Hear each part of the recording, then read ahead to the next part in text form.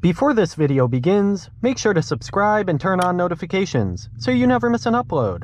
Also, be sure to check out my affiliate links down below so you can get discounts on different car mods and products. Alright, let's get into the review.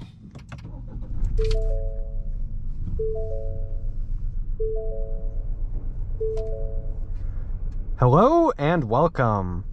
Today we are reviewing a 2020 Ford Escape. This is an SE model. This is finished in black with a black cloth interior. I would like to thank Flood Ford Lincoln of Narragansett, Rhode Island for allowing me to review this SUV. I'm also going to be taking this for a test drive, so make sure to check that video out, coming out soon on the channel. So this is a small SUV, competing with the Honda CR-V, Toyota RAV4, and the Nissan Rogue, along with similar vehicles. So this is a two-row SUV with seating for 5. This comes in with a gross weight of roughly 4,000 pounds. This is a front-wheel drive model with an engine of 1.5 liters with a turbocharger, and that's actually a 3-cylinder engine. So this produces 181 horsepower. This achieves 27 in the city and 33 mpg highway.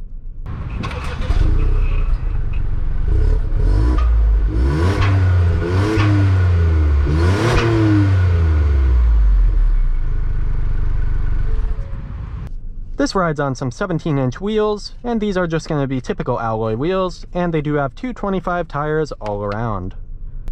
This Ford Escape does have active park assist, and it does have blind spot monitoring, along with auto high beams. So for this 2020 redesign of the Escape, it is 180 inches long, 180.5 to be exact, and that is larger than the Bronco Sport, so they're not quite direct competitors in the Ford lineup. This does come with halogen lights up in the front and in the rear. And it does come with a pretty standard across the Ford Escape line now, a gloss black grille. Unless you go to the absolute top trim, which does have some chrome, they all do look like this. You do get a dual chrome tip exhaust in the rear, and you also get heated mirrors on the side. This particular spec does not have a sunroof.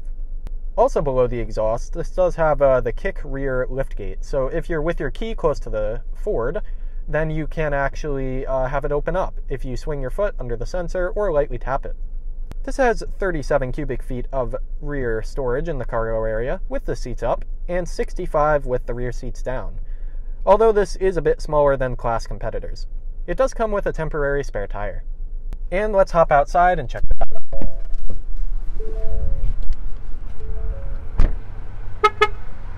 Alright, so in the front, I think it looks a lot better than the previous gen. It definitely, it looks a lot more sleek. It looks kind of close to like those Lincolns in the back. It has a lot sleeker, smoother body lines, and I think it looks pretty good. Unfortunately, no fog lights in this lower trim though. S, SE, SEL, and then Titanium are going to be the trim, so this is a mid-lower trim. For the side profile, you do get, like in a lot of Fords and Lincolns, you get your keypad. So that's a nice feature they've kept, and it does have some easy entry right there with sensors.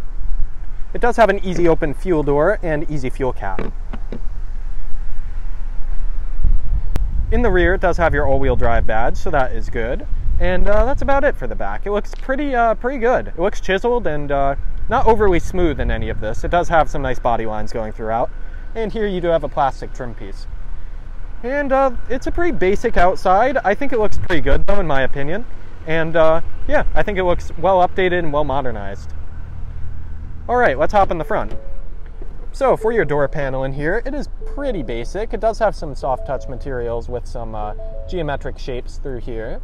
So that looks okay in my opinion. It's better than having just hard plastic. It's not hard plastic, which is good.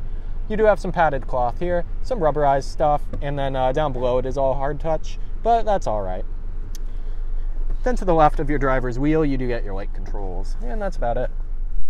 For your steering wheel, this is a lower trim, so you actually don't get a leather-wrapped wheel. This is going to be a rubberized wheel. You also don't get rear shift paddles, but those are both alright. It doesn't feel too bad in hand, has some nice bolstering, and it doesn't look too overly cheap. And it's a pretty basic wheel, of course, but it has a couple touches of chrome and pretty simple to use buttons. I like the layout of this. For your gauge cluster, it is going to have a digital multimedia screen in the center, but it will generally be analog for all of your gauges. In your center, it is going to be Sync 3, Ford's common system. I like Sync 3 personally, that's just my thoughts, but I think it's very simple, intuitive, and easy to use. For your fit and finish, it is rubberized up here, so at least it's not hard touch, just like, you know, junky metal or something. It feels more premium up here.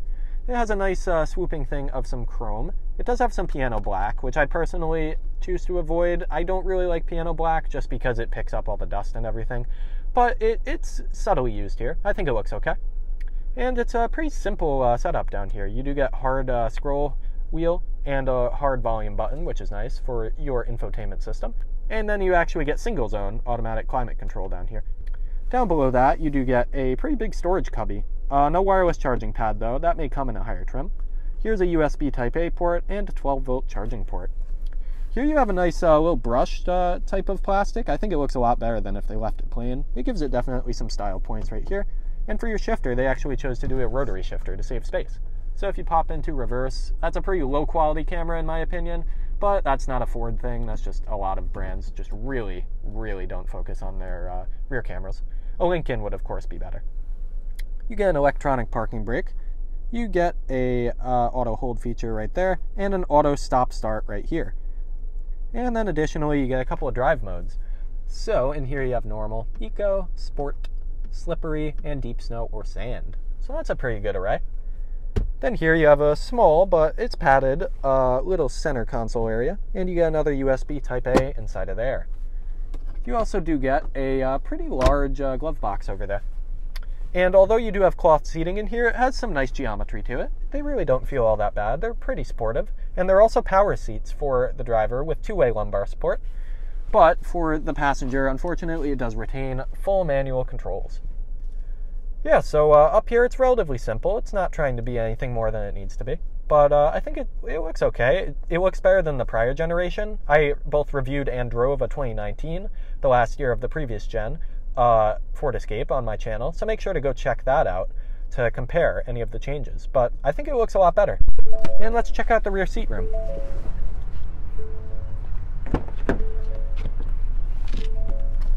Alrighty, so sitting here in the rear seat, I'm about 6 feet tall with pretty long legs, and I have good room back here. They cut out a lot of room for the seats, which is good because they knew this is a bit of a smaller SUV. And surprisingly, these are actually reclining seats back here for the rear, so they actually can give you a decent bit of comfort. They're really hard though in the back of the seat back. They just feel like you're against a plank. I really do not like that, but that's totally subjective. That's just me. And similar to the front, has a version of the door finish. Unfortunately, it's not soft touch back here though. It's all hard plastic. So I wish that were a little nicer, but that's okay. You do have some climate vents, which is appreciated in a lower trim vehicle. A lot of the time they cut those out. And then down here you get a 12-volt charging port and a USB port as well. You have a nice little center pull down. It's very basic, but it gets the job done. It has a couple of cup holders. And for headroom back here, it's massive. And also the window visibility, it's pretty good back here. Pretty high windowsills. Pretty low windowsills, but they continue up towards the roofline for a while. So it's not claustrophobic by any means back here. And let's check out the trunk. So if you hit this little sensor there, you could open it, but that's if I had the key in my pocket, which I do not. So here you just open like so. It is not a powered lift gate, so you do have to opt to a higher option to get that. But it comes with a nice escape mat and very minimal wheel well intrusion, which is awesome, as well as even some cutouts for storage, 12 volt, and some lights, LED lights by the look of them. And down below here, you do get a temporary spare, so that's a pretty good spare. All right, let's close that up and go hop back in. All right, so for this Ford Escape, this is only an SE trim, so second from the lowest trim, but I think it gives you enough. It's not bad in here. It's definitely well updated from the previous gen. And yeah, we'll go see how it drives in just another video. So make sure to check that out when it comes out soon on the channel. I would like to thank once again Flood Ford Lincoln in Narragansett, Rhode Island for allowing me to both review and drive this vehicle. Their link will be down below. Thank you very much for watching, and take care.